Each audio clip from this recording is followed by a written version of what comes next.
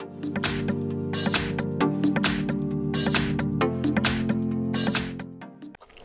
I have Huawei Honor 20i, and today I'm going to show you how to perform factory reset operation on this device. So firstly, what you have to do is to open settings, then you have to enter system and update section, then go to the reset and then select the last option, reset phone, then tap on reset phone and then tap reset phone one more time to confirm whole operation, and after that your device will be restarted in a few minutes.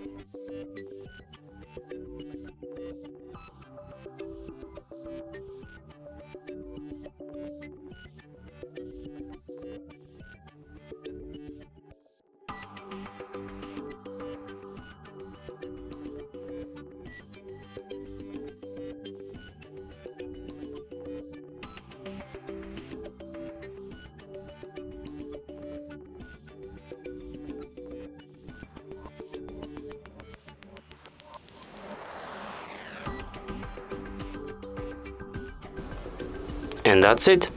Thanks for watching.